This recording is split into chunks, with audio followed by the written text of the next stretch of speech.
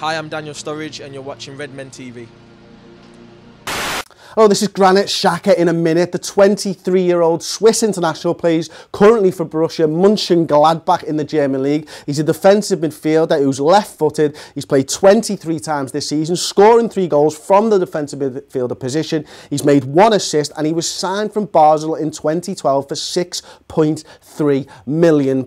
He's had 34 caps and 6 goals for Switzerland, and he actually won the Under-17 World Cup in 2009, and then they went on the Under-21s for Switzerland to win the Euros in 2011. He's been nicknamed the Young Einstein because of his big brains and love of science, and German publication Bild are claiming that Liverpool are ready to rival Arsenal in a £37 million tug of war for the Swiss international. But sometimes defensively, he leaves his post.